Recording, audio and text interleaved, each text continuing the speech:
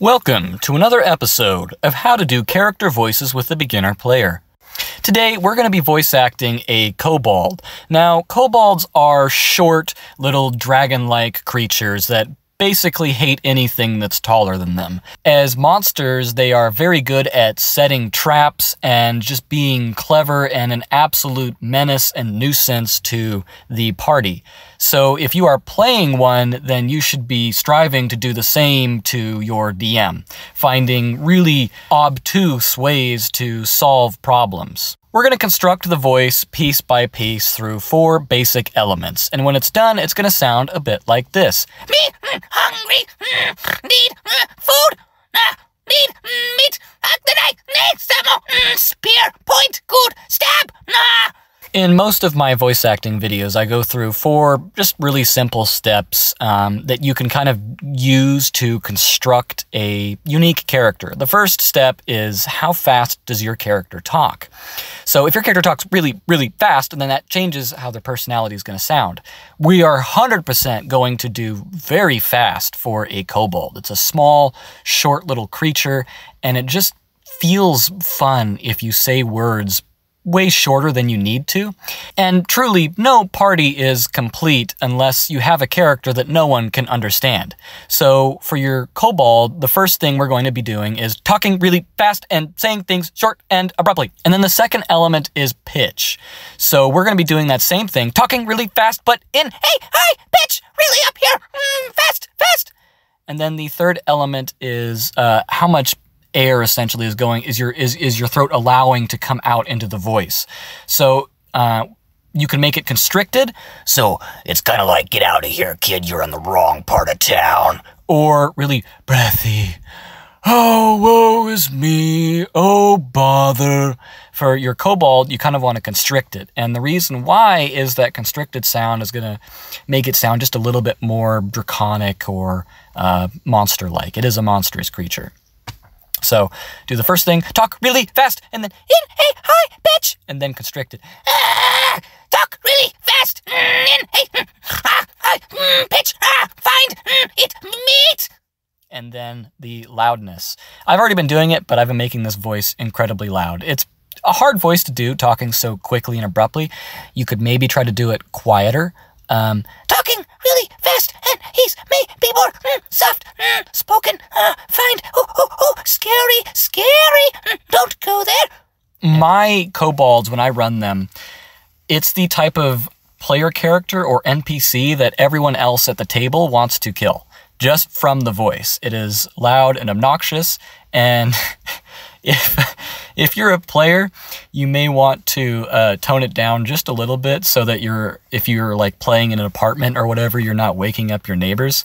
But if you have the ample room and the party that will totally goof around with it, then it's a very fun voice to bring out. So altogether, you kind of bring it to this.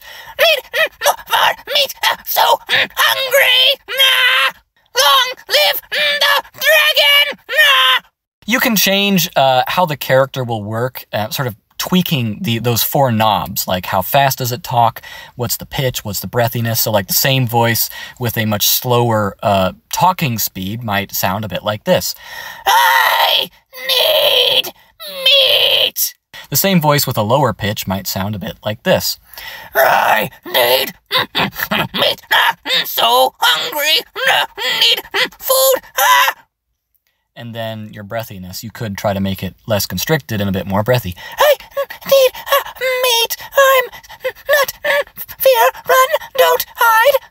And then your loudness, of course, you could make it soft and quiet. I am no threat to you. And then you can do the opposite. I need meat! All said and done, that's generally how the voice is going to sound.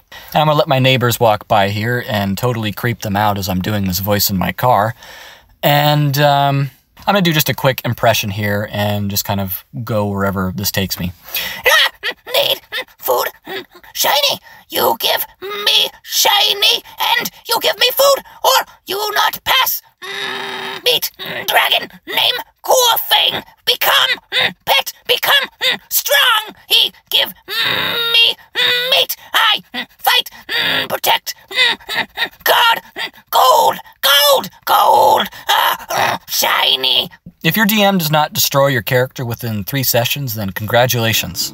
To finish off this episode, I'm going to tell a short story from the last campaign that we had a kobold in. Now, for context, this was a airship campaign set in the plane of air.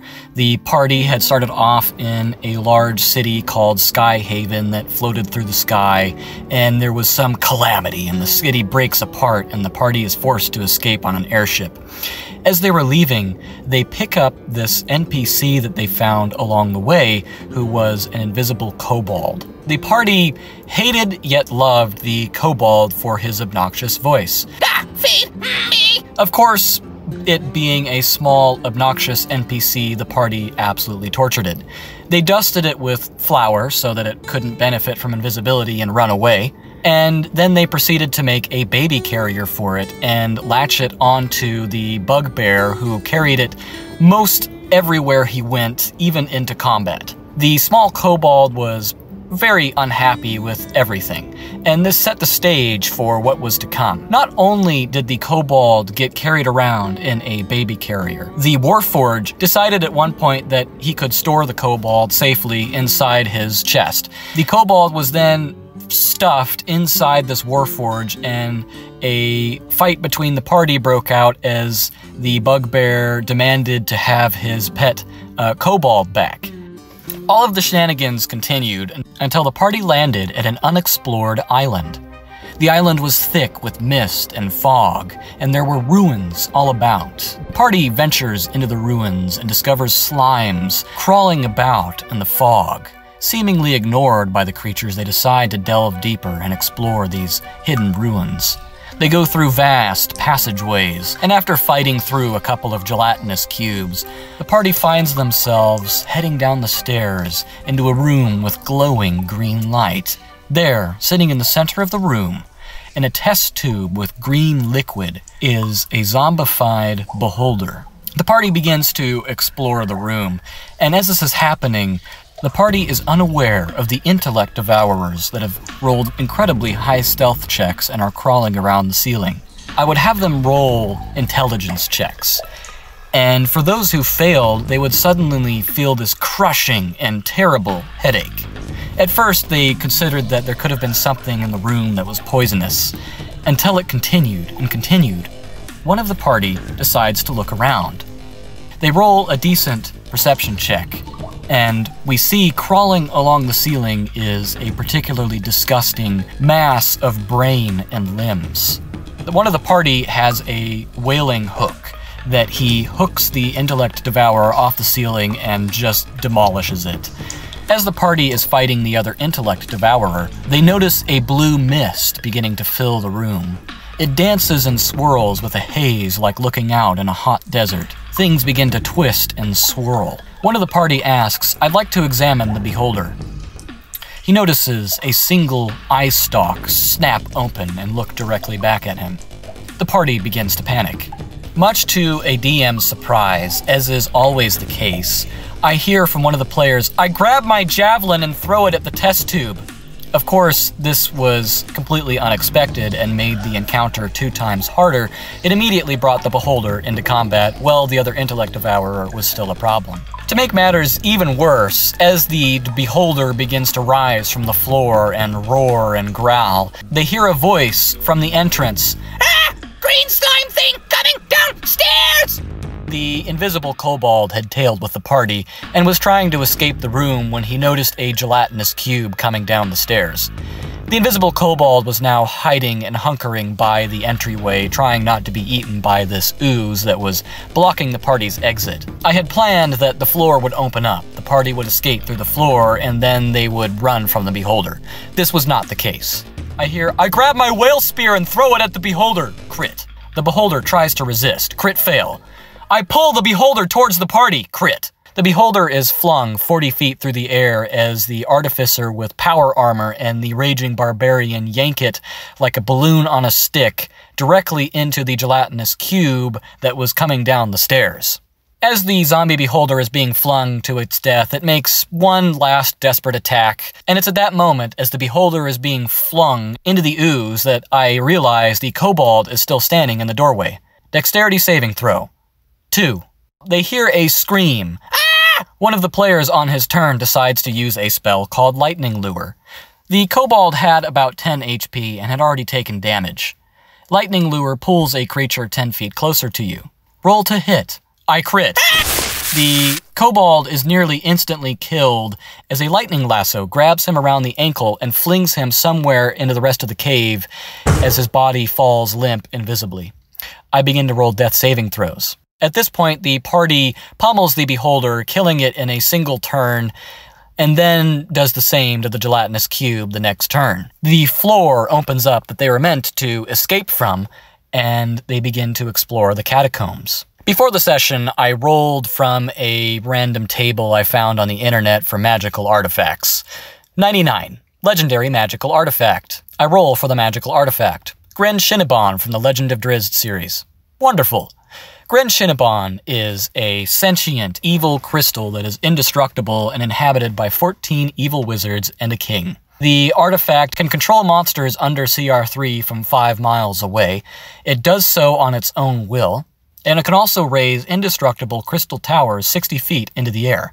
Given the fact that the artifact can control creatures from very far away, it is also assumable that the artifact has a form of telepathy. The artifact can sense creatures of evil alignment, and it looks specifically for those. It is incredibly intelligent, though it is a very manipulative artifact and will use anyone holding it to its own ends. The Warforged was a player, of course, that tried to stuff the kobold into his chest and had done various other questionable things up to this point. The Warforged also was complaining about not having magical artifacts. He was the perfect host. The artifact begins to call to him, tempting him to come away from the party and find its resting place. But keep it secret. Keep it safe. The Warforged runs ahead. The party is left exploring, and the Warforged is first to enter the room where he finds 3 dead Illithid on the ground. In the center of these Illithid was Gren Shinobon, a glowing crystal that was calling out to him, whispering things like, "I will give you power beyond your imagination. Join us in our crusade." Sure, sounds cool. He grabs the artifact and puts it inside his chest. None of the other players notice. The rest of the party continue to explore the catacombs. We have a near-death experience as a Mind Flayer tadpole jumps onto a player's face and skitters behind his eye. Another player thankfully crits a dexterity check and they yank it out, burning his face in the process and almost killing him within 1 HP of dying from massive damage. The party, being distracted by the near player death, failed to notice the Warforged, who was now running off ahead of the party and leaving towards the docked airship without them. The artifact is calling out to him, "Yes, join me in my crusade. Leave your feeble party. We will grow in power." The Warforged looks at it. "No, I'm not really interested," and tosses the artifact onto the ground somewhere. After the party left, I yelled at the top of my lungs. The party was startled, and I did not tell them what was happening. As a DM, I realized in that instant that the last sentient creature for Gren Shinobon to inhabit on this small floating island was an unconscious, angry kobold left to die and betrayed by the party. I begin laughing hysterically. We end the session with this. As the storm crests over the island, rain pouring down, there is one thing the party forgot. The silhouette of a small kobold is coated in the rain. Lightning flashes behind him. You left me to die! Now I'm coming for you! The party is exploring and going through various shenanigans, this party being very much chaotic neutral in all aspects. They see a merchant ship on the horizon. "I want to raid it!" The merchant ship sees your hostility and goes beneath the clouds. The party continues on. It is at this point they meet the genie. "I am a most noble genie. I can grant you wishes 3, but I have already granted my mighty wishes to another who has passed by earlier." The party is disappointed, and it was a very comical and jovial encounter. They consider attacking the genie because they are upset that he did not grant them any wishes. As a DM, the story that had happened was that the genie had passed by the kobold, and the kobold made 3 wishes. I want revenge! I want power! And I want a legendary artifact! I roll magical loot. The kobold gets dark armor, tattered with a black cape that allows him to fly. He has Grenchinnabon in his left hand and can control flying sharks and evil monsters. He begins to plot his revenge, and for the final thing, a powerful magical artifact. I roll magical loot from the same table that rolled Grenchinnabon. 99, a deck of many things. The party at this point is unaware of the menace that is approaching them from behind.